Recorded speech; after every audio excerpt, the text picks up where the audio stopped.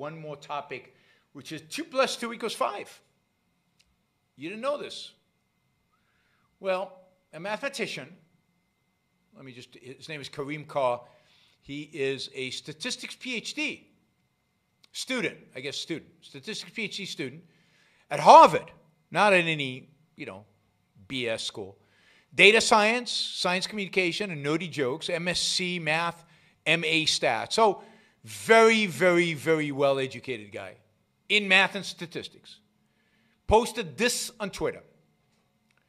I don't know who needs to hear this, but if someone says 2 plus 2 equals 5, the correct response is, what are your definitions and axioms? Not a rant about the decline of Western civilization. Let me read that to you again. I don't know who needs to hear this, but if someone says 2 plus 2 equals 5, the correct response is, what are your definitions and axioms? Not a rant about the decline of Western civilization.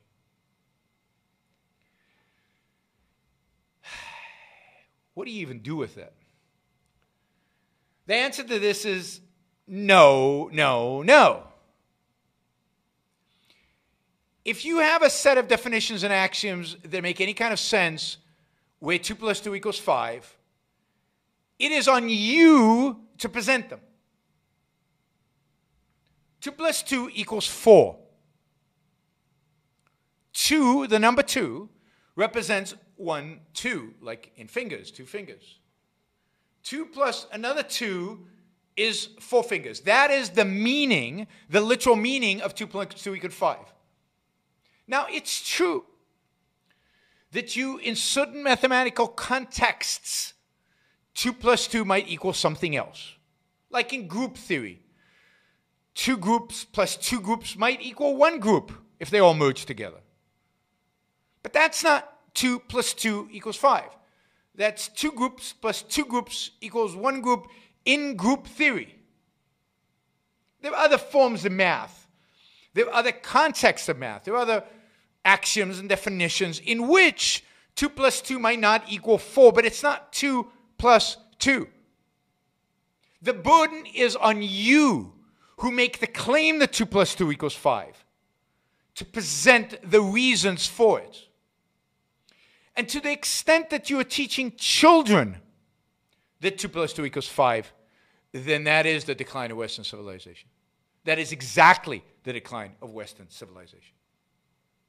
I mean, there are 2 vectors. You could say 2 vectors of particular magnitude, another 2 vectors equals something other than 4.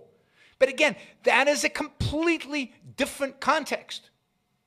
And it's your responsibility as an educator, as a mathematician, as an explainer, to set the context.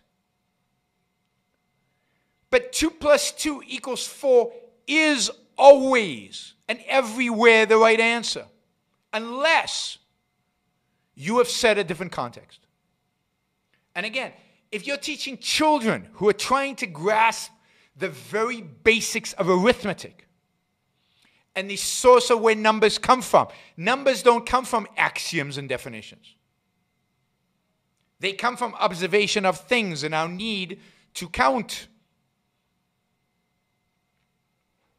Now, yes, there's axioms there as well.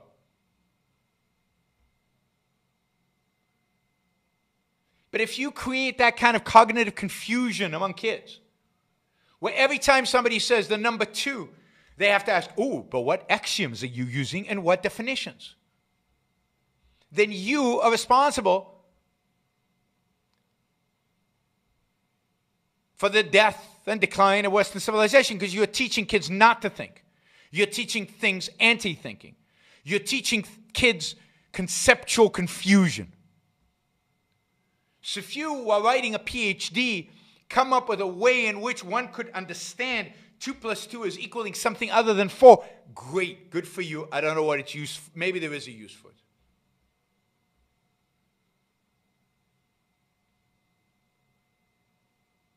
But the burden is always on you to explain why you are doing it, what the purpose is, and that you're not using 2 plus 2 in the sense of the way arithmetic uses them, the way we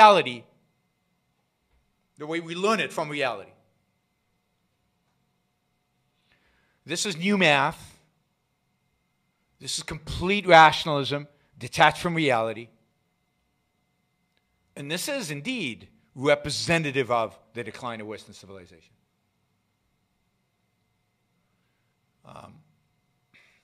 Anyway, this has created a flurry of hundreds, maybe thousands of tweets back and forth. The tweet itself has 735 likes.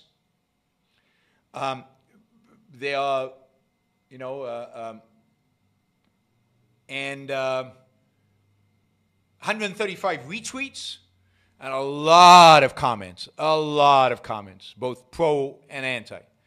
So this is woke culture, I guess, where math is not math, arithmetic isn't arithmetic, reality isn't reality anymore. What we need today, what I call the new intellectual, would be any man or woman who is willing to think.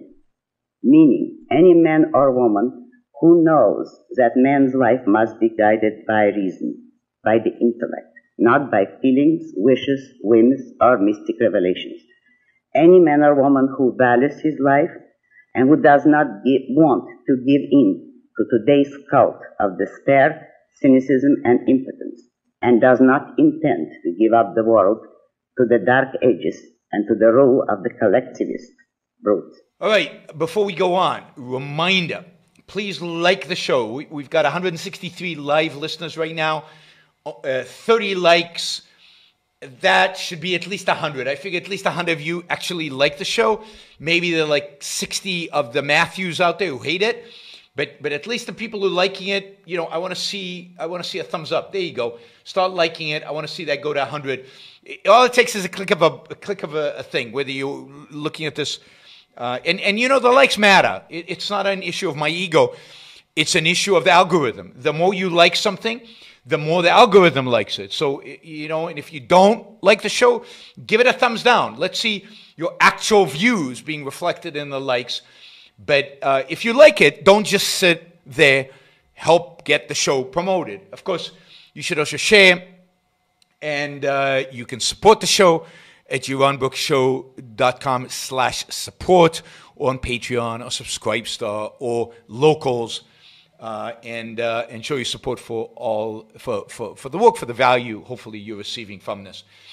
And of course, don't forget, if you're not a subscriber, even if you just come here to troll, or even if you're here like Matthew to defend Marx, then you should subscribe, because that way you'll know when to show up. You'll know what shows are on, when they're on. You'll get notified, right? So, yes, like, share, subscribe, support. Like, share, subscribe, support. There you go. Easy. Do one or all of those, please.